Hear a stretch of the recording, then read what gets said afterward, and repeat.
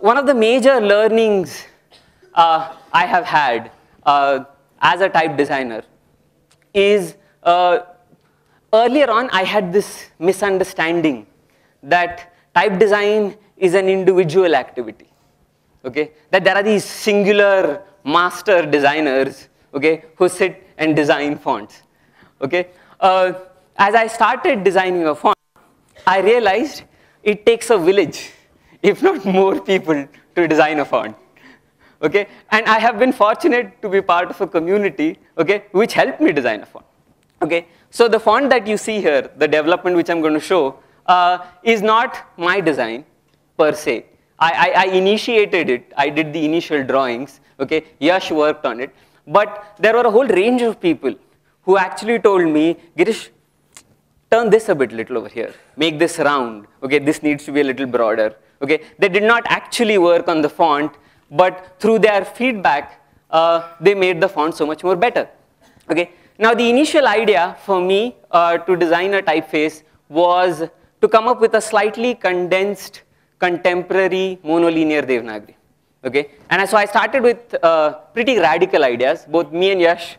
So the first line is the first stage. Okay, it sort of follows contemporary fonts, which it has a sort of a wideish curve. Okay, and we tried some very innovative knots. Okay, later on we tried to be even more wacky, and we did another range of them. We realized that that approach was not working. That there is this strong notion of traditionality, there has to be a certain grace to the letters, which we tried to get in the next one, okay? And then we realized even that is not working, then we moved on to the next one, and now we are at stage number 5. And I still am not happy with many of the letters, but nevertheless, I can in some sense show the progression, okay? What I'd like to show over here is, if you look at the last 2 slides, which is this one and this one, okay? You'd see there's a straight row. Again, there's this slightly rounded row, right? Now that took us actually 3-4 months to get, okay? And it actually came as a feedback from a master designer. Okay, this is not our conception.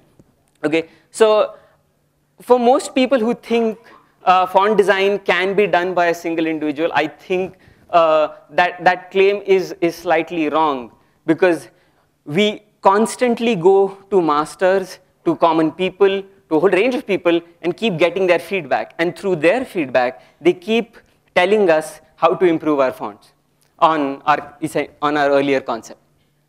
So the name is quite funny. The name is Firang. There's a whole range of social history to it. The sort of circles that I hang out in, Firang is used as a tongue-in-cheek, because when people come in, तो लोग कहते हैं कि अरे आजकल तो फिरंगी भी font बनाने लगे हैं अपने, या फिर from the old Manoj Kumar movies, they would say तुम फिरंगियों को ईमान बेचा है अपना, which is to say, so I thought it would be a tongue-in-cheek. I thought it was very funny. The name sort of struck with me. It's not used so much, which is why I've just sort of put it. So we essentially designed the typeface. We did the OpenType encoding. This is how it looks. It's a condensed Devanagari narrow column use. Okay, I'll just sort of zoom in to show you some of the fun things that we've done. For example, we kern ligatures, which is where you will see letters go underneath letters. You'd see over here. This usually, I think, doesn't happen in Devanagari. At the same time, okay, I wanted to set my thesis in my own font, which is when I designed a sans, a Latin sans. Okay, and there's this very hot area which we all have been thinking about, is how do you match fonts? Okay, and all of it. To be very honest, there's no morphological matching as such. The Devanagari, to be very honest, follows a very, very different way in the way in which it's drawn, and the Latin follows a very different way. Okay, in the sense, I will make no claim to say that they are similar, even in their counters or even in their grays. So we did try the grays, and you can say that in some sense you want to attempt to get the same gray. And after a point of time, I started questioning that. Why would you want the same gray? You would want to question why would you want the same texture. Part of the problem lies in the fact that there are no softwares which can actually set indent type the way you want it to. Okay, so here we've created an open source software which when you track it, the Shiro extends. So this has been slightly tracked, and the Shiro sort of extends to sort of fill in the space. But by and large, due to its intricacy, Devanagari will look darker than the Latin. We then started putting on weights. So we went on from hairline for both Devanagari and Latin to medium, to semi-bold, extra bold, black, and ultra black. Okay. Yeah. So and ultra black is a special nightmare, especially for a Devanagari type designer. If you want to ever scare me, all you have to say is J ultra black, and that gives me nightmares for at least a week. Okay, there are two approaches that I've seen in type design. Okay, usually what people do is, if you've seen contemporary typefaces, they start with a wide curve, the kind of curve that I'd sort of shown in, and as you add weight, the weight is added inside. Okay, now I did not want to take that approach because I thought the curve was far too wide. The curve becomes too wide. So what we've done over here is we sort of squish the curve down. So from light to medium, it remains the same. Okay, but when it goes from medium to black, it sort of comes down. Okay, so we have like 13 weights. Okay, goes all the way from hairline to black. Okay, or ultra black.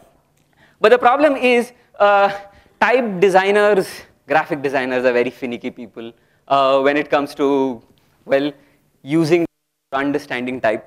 And I constantly kept on going to people to ask them about their feedback, and most of the feedback was nice.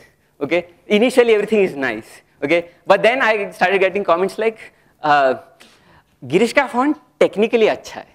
Okay, which is to say aesthetically अच्छा नहीं है. Okay, or to say that, well, Girish ka font print में छोटी size में अच्छा दिखता है, which is to say that बड़ी size में अच्छा नहीं दिखता है. And there is some truth to it, in the sense I had designed it for a particular size on print and so on and so forth. So only the darker weights have, in some sense, the kind of aesthetic sensibilities that Devanagari readers are used to. So I said, okay, let's do a traditional Devanagari.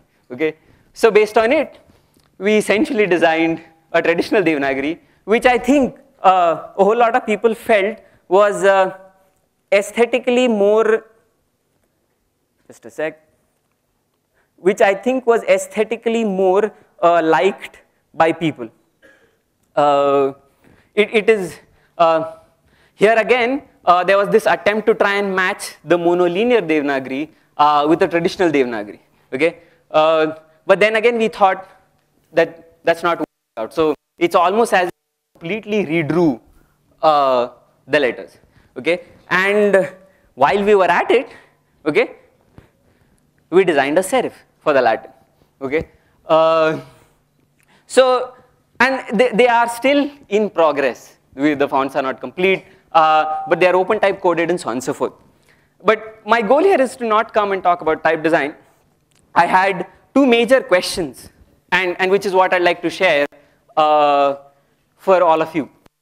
As a type designer, as a Devanagari type designer, one constantly keeps getting the first question, which is, how many glyphs do we design? Does anyone have any idea as to how many glyphs does a Devanagari type designer need to design? I actually started my PhD thesis with this intention, to find out how many glyphs to design. Any idea, wild guess? Okay, what is the lowest that you can represent Devanagari in? Or historically, what's the lowest glyph count for Devanagari?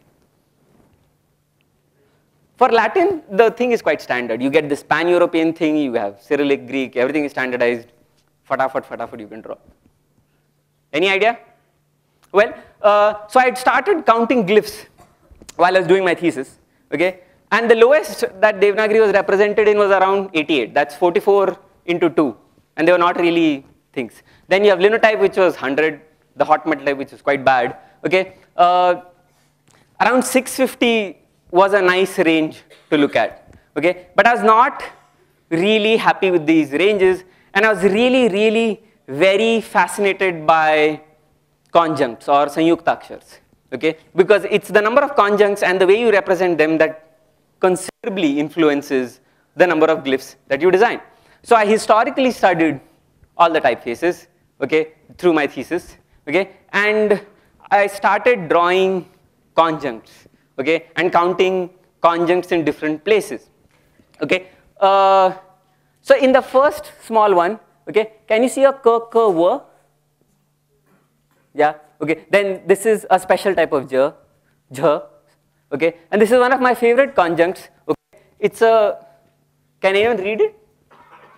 It's a gya, yeah, okay, yeah, it's a gya plus k plus sh plus ya, and used in the word akanksha, okay. So when I was designing conjuncts, okay, one thing which I felt sad about and which I strongly feel sad about is, and I cannot comprehend, okay, I cannot design something which I don't know where it's going to be used, plain and fact, okay. So I wanted to know how each glyph is going to look, what matra is going to fit where, and it's only then that I would design it, okay. Now this information is not available. So when me and Yash, we were designing our fonts parallelly, okay, so while I was doing this, I started studying conjuncts on the street also. So this is something, there's a nice conjunct, okay, there's a d here. For those of you who can read Marathi, okay, it says पुण्यातील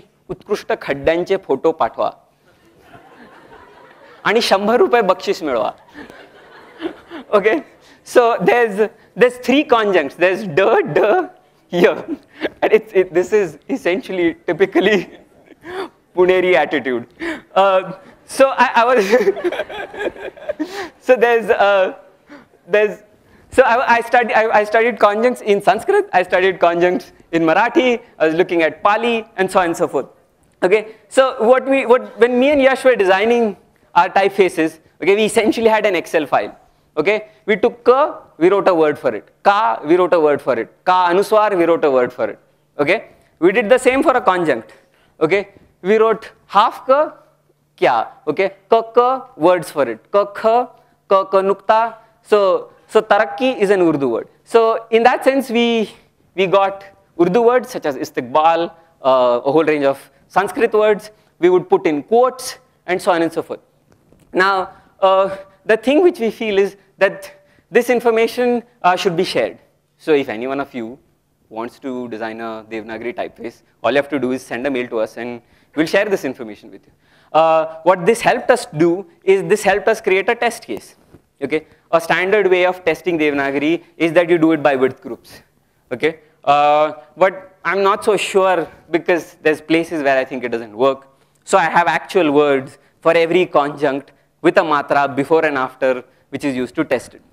Okay, I tried to sort of draw these letters and create variations for it. So me and Yash were sort of toying around with this idea. Oh, there's a, I'm so sorry, there's a place when I suddenly realized, okay, that I do not know so many things about conjuncts, okay, because I found Urdu conjuncts, I found Sanskrit conjuncts, I found conjuncts which are used only in Marathi, there are some which are used in Pali, and there are new conjuncts which are coming up, okay, to incorporate English, okay. So, and I sort of tried to design them, and the design is quite horrible.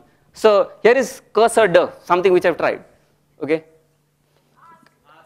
Asked, fixed, mixed, right? So we sort of tried to put them together, okay, to take the word k, k, v, okay, it comes as sari surkwa, okay, the kind of forms that we've seen in, okay, and it is here that I found that my monolinear frankly doesn't do any justice, which is where Yash's slightly modulated font, as a tool for type designers, a modulated font renders or appears to cater to vertical conjuncts so much more better than a monolinear font. So you take the word tra, and if you compare the modulated with the thing, I think the one on the right looks much, much more better than the one on the left.